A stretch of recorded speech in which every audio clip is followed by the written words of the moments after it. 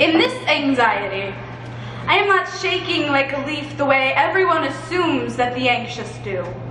I am shaking like a scorched San Francisco in April 1906.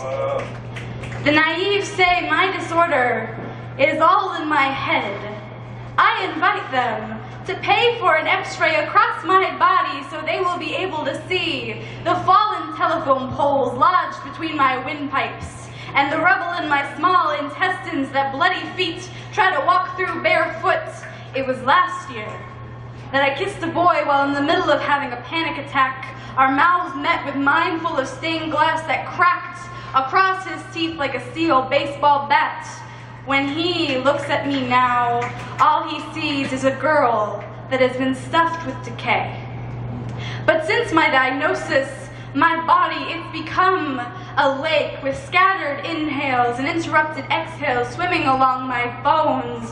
In a dream last night, a man was in a rowboat that glided across the tidal pools of my belly. He tried to fish my breathing out with just a bent up nail and some wire. When I began to drown within myself, my rapid pulse pulling me down, he threw a paper bag at me, thinking that its frail buildup would help me gain an average heartbeat again. But these days I don't hear my heart beating. All I hear are teeth chattering, not in my mouth. I think a jaw unhinged itself over all of those muscles and tissues when I hear those teeth chattering. Those molars clicking, those incisors biting.